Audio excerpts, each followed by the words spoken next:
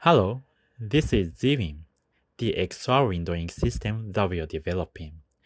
Zwin is a windowing system that supports both 3D applications and Linux-based 2D applications, and you can use this in VR as well as regular 2D screens. I will now show you how to use Zwin. To use Zwin, you will need a PC running Ubuntu or Arch Linux, and a MetaQuest 2 or Pro headset, along with a cable to connect them. The PC doesn't have to be gaming PCs, just a regular laptop is enough. To use Zwin's compositor, which is called Zen, you start from the 2D screen. When you try to unlock the PC as usual, you will see the name of Zen here. Selecting it here will launch the 2D version of Zen.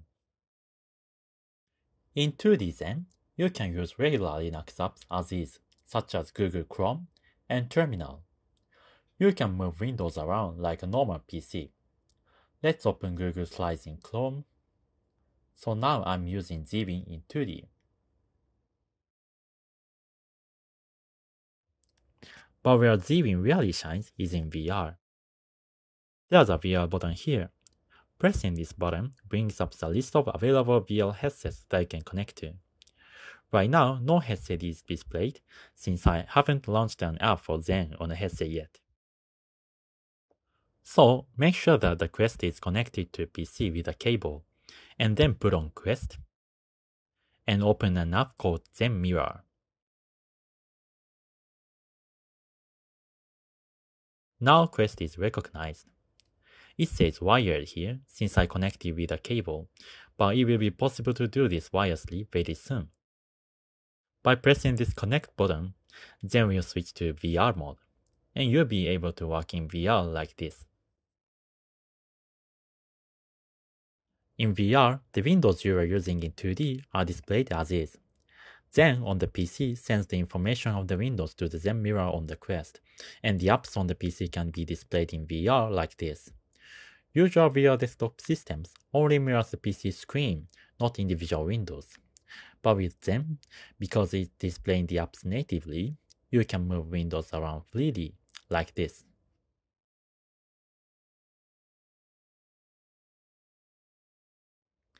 This surface that windows are sticking to is called a board. You can open windows in board as you like that, and you can move a window to another board. Board itself can also be moved to wherever you want, like this. It's like a virtual monitor. Currently, there can be only 5 boards at a time, but you'll be able to increase or decrease the number of boards freely pretty soon. To operate in VR, we use a ray. The ray works just like a cursor. Moving the pointer to the right by using the mouse or trackpad will move the ray to the right, and moving it up will move the ray up. A lot of conventional VR systems use a VR controller to move the ray, but using a controller for long periods of time can become tiring and it's difficult to do precise operation. So, with them, we move the ray using a mouse. This way, you can operate in VR with a mouse and keyboard just as you always do. So, let's go to the next slide. Like that.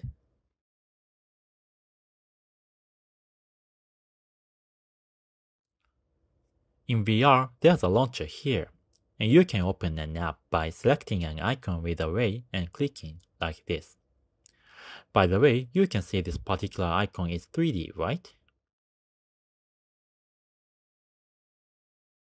This is for our 3D viewer app. Clicking it will open the 3D viewer like this. It's now showing the 3D model of our dragon. When I hover the ray to it and scroll, the dragon rotates.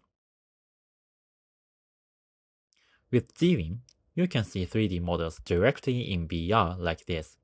You can see other 3D models too. First, open the File Explorer like you normally do, and double-click your favorite STL file. Then the 3D viewer opens, and you can see models like a brain and an engine. As you can see, the 3D viewer opens just like a regular 2D Windows. This ability to use multiple 3D windows is a major feature of Zwin. Actually, using multiple 3D apps side by side like this is just impossible with existing VR systems. In other VR systems, the entire field of view is dedicated to one app, so it is not possible to use multiple 3D apps like this.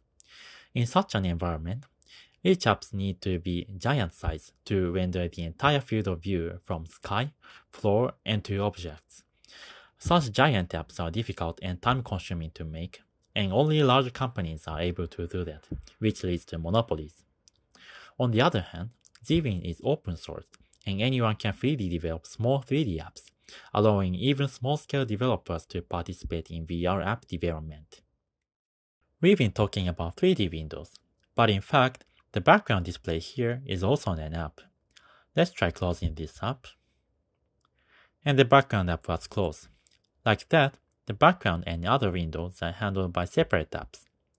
In Zwin, you can further separate the background app, and by launching apps in modules, like a sky app and the floor apps, you can customize your virtual environment as you like. Again, this is impossible in a normal VR system, and this is a new mechanism realized by Zwin.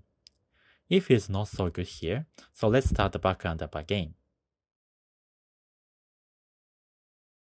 Much better.